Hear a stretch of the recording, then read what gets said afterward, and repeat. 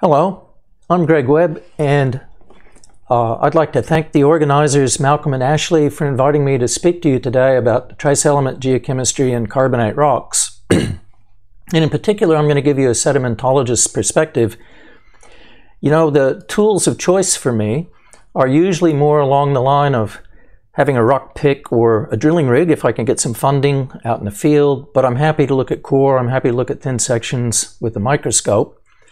But frankly, trace element geochemistry has gotten so useful that I find myself increasingly embracing the bunny suit, and I spend some time in other people's clean labs getting some data.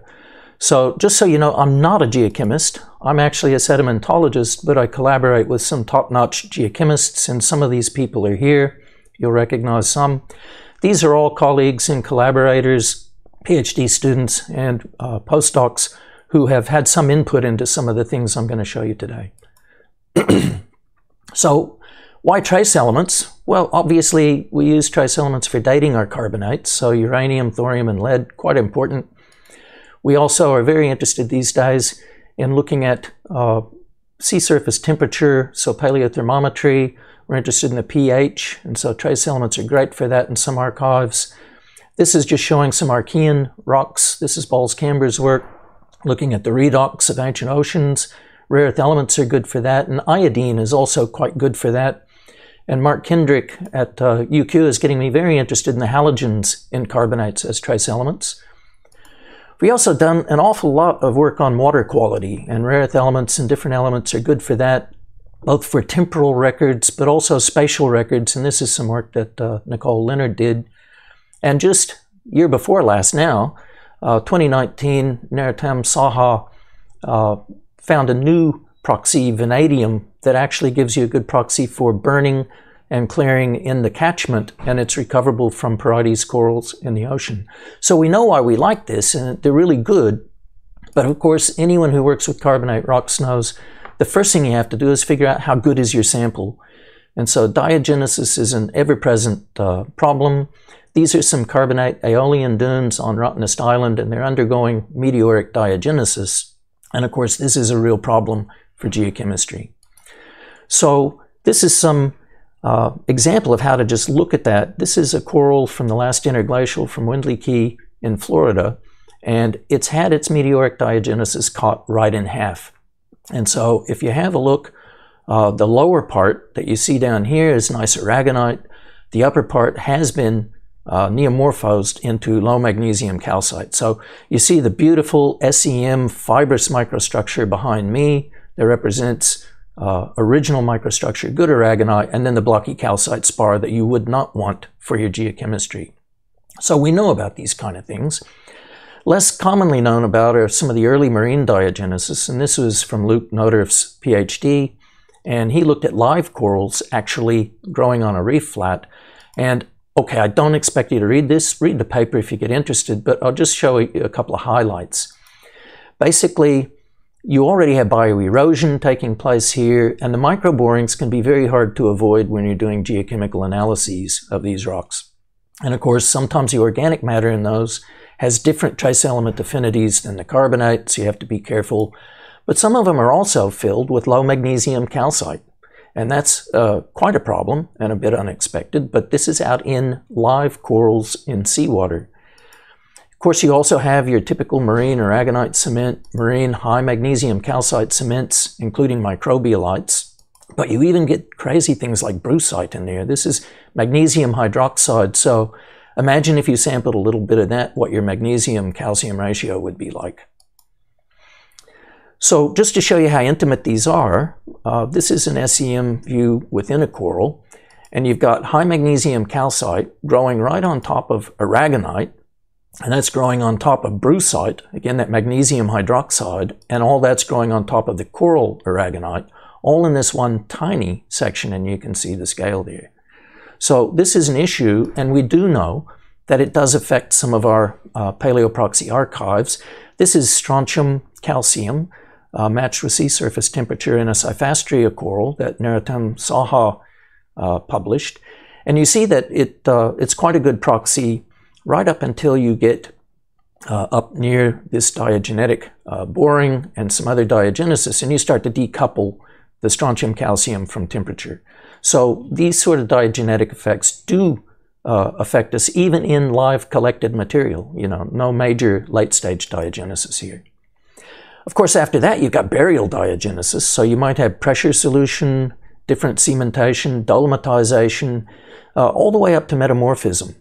And so there's a lot that you might have to take account of. So how do we do that? Well, we try to vet our samples, and you guys all know that, and people have commonly used X-ray diffraction. I'm not a big fan of that, but this is an interesting work, and it shows that if you grind your aragonite sample with too much energy, you can actually produce an awful lot of calcite in it. These are both the same material, hand ground versus using a ball mill, and the ball mill made 35% low mag calcite out of the initial aragonite. Well, that could give you a problem.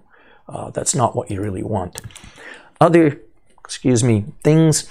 This is some work from James Sadler, and what we have here is a synchrotron X-ray fluorescence map, and it's showing strontium intensity. So the typical light gray that you see here, this is the normal coral strontium, but you see that that nice aragonite cement in the pores is much brighter. It has a higher strontium. So this is all aragonite, but it has a major problem if you're going to use it in strontium calcium thermometry. Well, our scanning and vetting for corals is getting more and more sophisticated. Richard Murphy has been working with hyperspectral scanning, and what we have here, 4 different views of the same box of core, and on this side is the interpretation, and this is a core from One Tree Reef in the Great Barrier Reef, where this is the Holocene, then we have the unconformity to the last interglacial, and the orange that you see here is calcite, but the blue is still aragonite, and you can see that there's good aragonite even down in those 120, 130,000 year old last interglacial corals. So this is a way to vet your material a whole core box at a time, and this is work with Jody Webster and others. And so again, very useful. The other thing we commonly use are SEM for vetting. And this is just showing some examples. The one over here is basically coral perites. The good part here, nice microstructure, perfectly good and usable, but these are some of these calcite-filled borings that you would not want to analyze. And of course, for dating, we commonly look with SEM. Nice clean coral here, not a lot of cement on. This one looks pretty dirty. You might not want to vet that. So SEM vetting is also very good. So once you get past just vetting your sample, the other things you really have to worry about is what is it you're trying to achieve with it? What are you trying to measure? And what is your sample?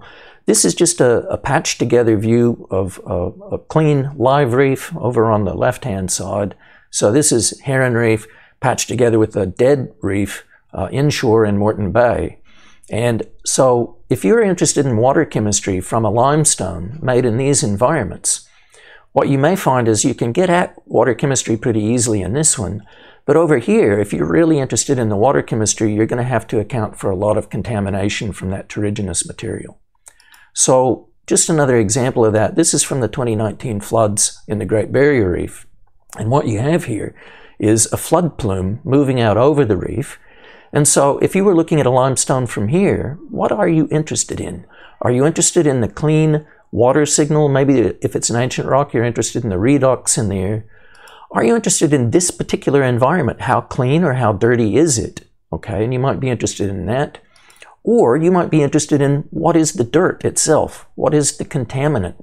What's its provenance? Is it from dredging? Is it from a particular catchment? Where did it come from? Okay, so all of these things are things you might want to know. And so it's important to remember that your sample always has several sources of trace elements. So if we look at something like this, we have a biological community, either a biofilm or something making a skeleton, and it may have a biosignature where it either increases or decreases particular elements in your final sample. The carbonates are growing from some water, so you'll pick up some geochemistry from the ambient water. There may be some sediment contamination, as we saw there in Moreton Bay, and then all of this is going to undergo potentially some kind of diagenesis where a diagenetic fluid may either take elements or add new elements. So you need to be aware of all of that. The other thing that is really important to be aware of is that even if you're sure of all of that, you can have situations where you have something that's benthic and it is growing in, say, seawater, and it may represent that ambient water just fine. But as you get down into microenvironments of different levels, that water can become evolved away from seawater to something quite different. And proof in the pudding there is when you look at some of Luke's work where you're growing brucite down in these coral cavities, again in live coral that is growing in seawater. The brucite suggests you may have a pH as high as 9 in there. And then finally, we have those little borings that are filled with low magnesium calcite within the aragonite, again growing in seawater. So they're completely unrepresentative of that ambient seawater in terms of their geochemistry. You need to know what it is you're sampling. So bear in mind, almost all carbonate samples are a mixture of some kind. This is just some reef sediment, and forgive me for being so biased that a lot of the material here is from some of my kind of work, but in this sediment, you've got red algae, green algae, coral, mollusks, all kinds of things that have different trace element, constitutions, if you like. And just to give you an example from that, these are 2 live collected forams that grew on that reef flat out of the very same water. And the marginoptera, for instance, if we look at their geochemistry, it's a high mag calcite. You can see it's got 11.3 mole % magnesium carbonate compared to the Amphistogina that's low mag calcite with only 3.4 mole %. And the rare earth elements are more than an order of magnitude higher in the marginoptera. The barium is almost 3 times higher, and the uranium is about 8 times higher. Well, imagine if you do a bulk sample of this, and I review papers occasionally where people are trying to look at bulk sediment samples. The ratio of these forams to each other is going to vastly alter your trace element geochemistry. Okay, so it's an important thing to think about, and that scaling goes all the way down. This is microbialite, mainly high mag calcite, but you see the bright spots there are aragonite sponge chips from excavation. And this is another X-ray fluorescence map, in this case showing calcium in green and strontium in, calcium in red, strontium in green. And so you see the specks of aragonite throughout that material. And so you have to account for these mixtures in terms of what your data are telling you. So how do you do it? Methods. Well, some people have used sequential leaching of different types or leaching in sequences of different acids and so forth. It can get very complicated, and sometimes it's really hard to interpret the data you have. Importantly, even if you're using weak acids, elements will commonly desorb from clay contaminants into the weak acid as you dissolve a carbonate when you're trying to avoid the siliciclastics. So these are all important things to think about. Now, one thing that we have done in the past is use bulk analyses, and this is from Luke Noderf's honors thesis, actually. In this case, we looked at some Devonian reef rock from the Canning Basin, and the little red spots represent a calcium microbe called Rhenalsis. We've also got beautiful radiaxial fibrous marine cement, and then we have just some sediment in there.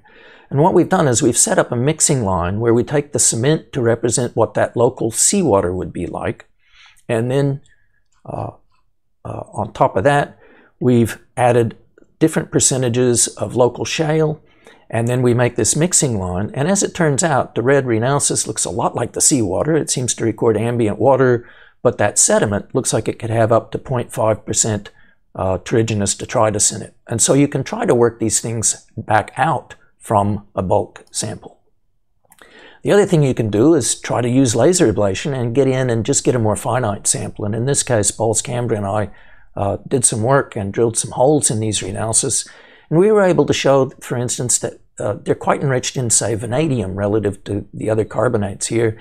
And maybe that's a biosignature. So that's quite an important technique. And you can also do transects with laser ablation. And in this case, you see there's that little spike along the blue dashed line that represents high zirconium. That may be a layer in this Archean stromatolite that has particular contamination in it, and you can recognize it by using a transect of laser ablation. So that's very useful techniques. You also can then use laser ablation mapping where you raster across, and this is some of the earliest work that we did with that. Precambrian did this again, and you can see in the diagram you've got these little renaissance-like shapes, and they're full of cerium and manganese and so forth, and you can see them there. If you want to refine that a little better, and this is a sneak peek, but this is a sample again from down Melbourne in the synchrotron of an X-ray fluorescence map, and in this case strontium is red, iron is green, and the manganese you see is blue. And you'll see all around me there that you've got this beautiful blue renaissance, so potentially that could be some sort of bioelement in there. Now the problem, of course, with XFM is that you can't analyze the really low abundance things using that technique. So enter John Caulfield and Teresa Ubedi, and they've helped me at UQ with some 4 micron pixel mapping, and this is Porites coral. And what you see here, importantly, is that we've got strontium, magnesium, and uranium, and you're talking about the magnesium is more than an order of magnitude, or about an order of magnitude lower in concentration than the strontium, and then several orders of magnitude down you have uranium, all in the same analysis. And you can really see where they are in there. And bear in mind, this entire thing is about 500 microns. So very low blank, very high sensitivity. It's getting really good. And there are more and more techniques coming to refine things. But you know, in the end, as your sample volume gets smaller and smaller, so you can refine what it is your elements are coming from, sooner or later, small sample volume times low concentration runs into detection limits. And there's only so much help you can get from low blank and really high count rates with sensitivity. But bear in mind, some elements are easier to use than others, and rare earth elements are really good for this because they're self-normalizing. And what I mean by that, and these are some data, again, from some of these benthic forams. This one's calcarina. And what you see over here is just the parts per billion concentration. And rare earths tend to zigzag. Adjacent pairs have high and low concentrations. But what we do is we normalize them to a shale standard. And in this case, shale is a dominant source for rare earths into seawater. And what happens is you get a cohesive behavior because of their similar chemical behavior to each other, and you get a data where each value relates to each other. Well, what that then allows you to do is have expectations about those data. And so this was some work done with Fei Li, and we were looking at Bahamian and Great Salt Lake Oids, and I won't go into all the details, you can look at the paper, but basically we did some laser ablation on these, and you see these tiny spots, kind of 30 to 40 microns, and the data we got starts to look a bit uncohesive. Most geochemists look at this and think, ooh, that's pretty bad. What would you do with that? But the significant thing about this is, because you know that these things are all acting together, they're just not being measured very accurately, that accuracy is somewhat random. And so when you can have the values of more than one element together, like an yttrium-holmium ratio or praseodymium and neodymium to give you a cerium anomaly, what happens is, as the concentration increases, the value of those analyses gets better and better, and they actually converge on the correct value. So this is a really helpful kind of thing, and you can see that even if you had bad data that any good geochemist would throw out, it can give you an idea of what you actually have there, even from these tiny, tiny analyses. So basically, what I've wanted to get to you is that trace elements are wonderful, but once you vet them, you really need to have a detailed understanding of the actual sample and the biogeochemical processes that are relevant to its formation. You want to have knowledge of the elements themselves and where they're coming from in your sample. You want to know how those elements relate to the environment for which you're trying to find a proxy. You want to have the most appropriate technique then to get the data, and a good geochemist. So I'll leave you with that. Thanks for listening. Thanks again to Malcolm and Ashley for inviting me to give this, and thanks for all my colleagues and help. And I'll just leave this for the final seconds on some references in case you want to see a bit more about the talk. Thank you.